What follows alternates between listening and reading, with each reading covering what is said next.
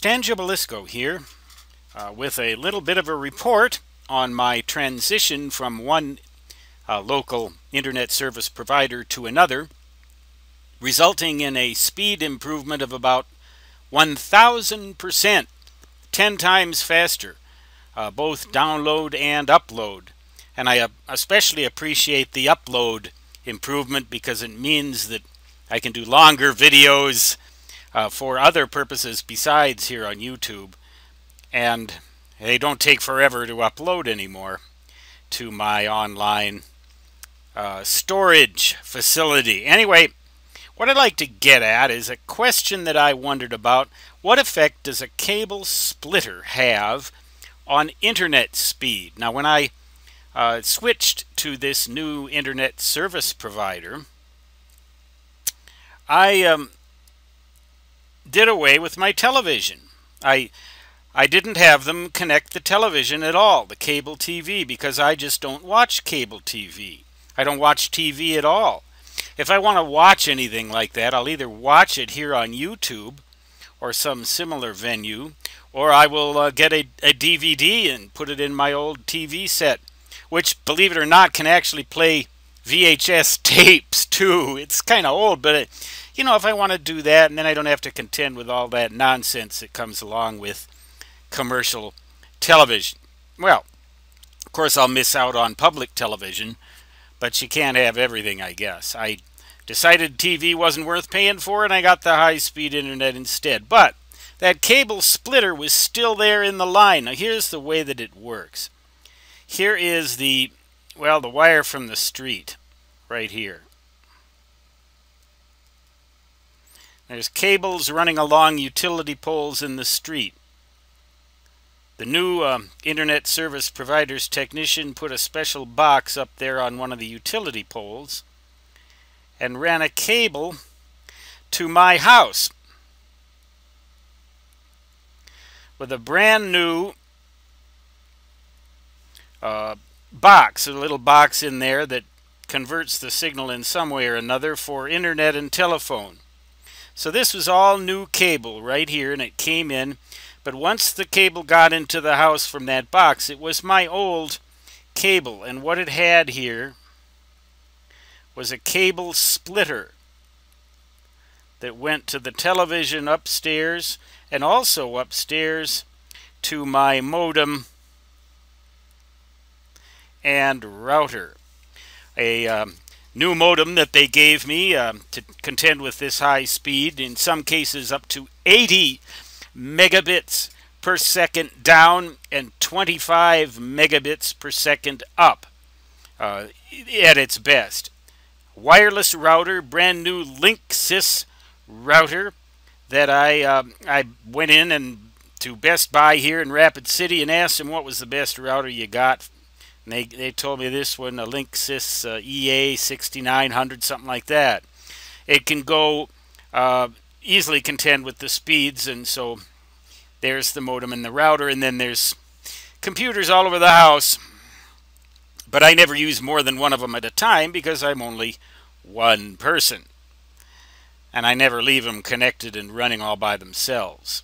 So here we go. Well, unless I'm downloading some huge file, and then I just let it go ahead and I do something else. But here's the rub. What about this splitter? This is a cable splitter. Now, presumably there's a transformer and some kind of an impedance matching circuit in that splitter. It doesn't just branch off into two separate lines connected together at a point. There is some component in there that ensures what they call an impedance match. This is my theory anyway. So you get a better, more efficient transfer of signal. But instead of a TV being here on this other line now, there's nothing at all. It just went out into space and terminated in an open circuit. Now, when you have a length of cable that terminates in an open circuit or a short circuit, not a load that it's designed to terminate in, you might get some radio frequency problems because of resonances or specific wave actions along that line. It's rather complicated radio frequency theory, but basically you can have a problem with that. So I tested my internet speed on a server and found that even with this contraption, even with this arrangement, I could still at times get up to 75 megabits per second. But from moment to moment, from hour to hour, from minute to minute, from location to location of the remote server, you will see widely variable results because there are a lot of factors besides just what's happening here at my location that affect how fast stuff comes down to me on the internet.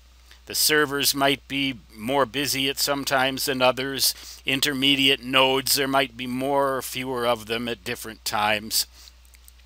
But over time, you can get a kind of a ballpark feeling, and I at times got up to 75 megabits per second download.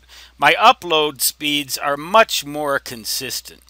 They are usually about 20 megabits per second going up.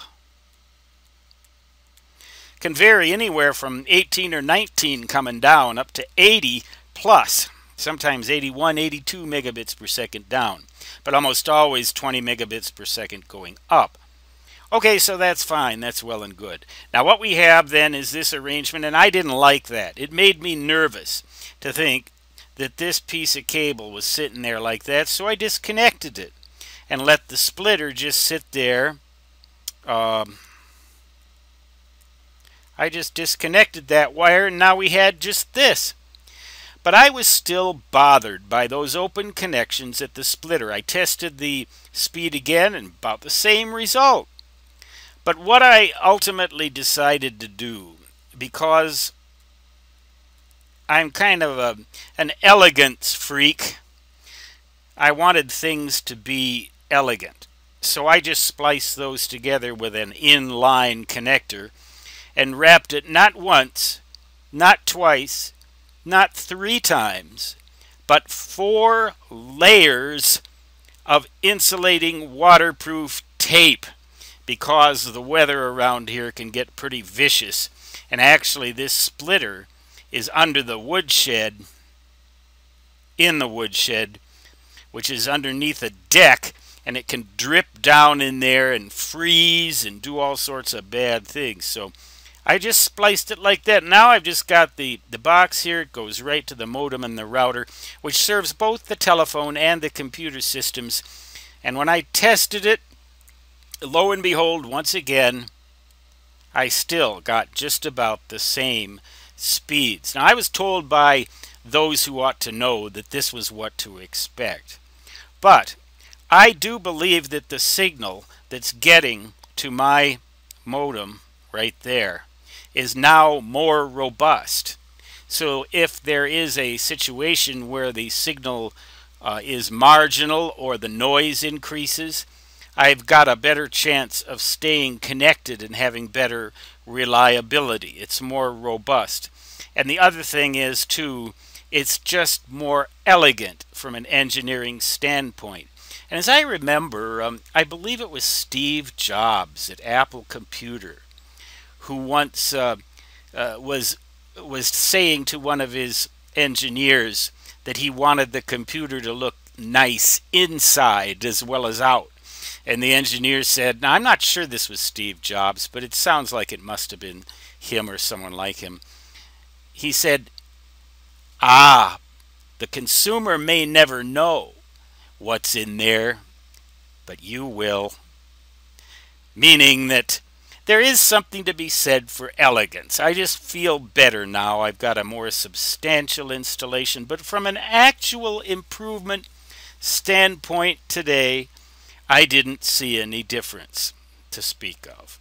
So, you know, if you encounter a situation like this, you want to get rid of a splitter, I'd say go ahead and get rid of it if you don't need it. Make sure that you provide a very robust, a very substantial splice right there so that you're not going to have problems with that.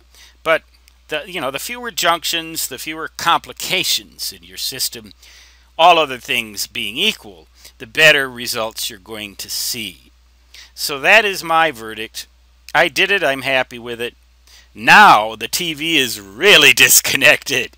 Even if I decide I want it back, I'm going to have a technician come out and splice another splitter in there. But so what? I'm never going to watch TV again. Never. I did for years without it. I did for years without a car, too.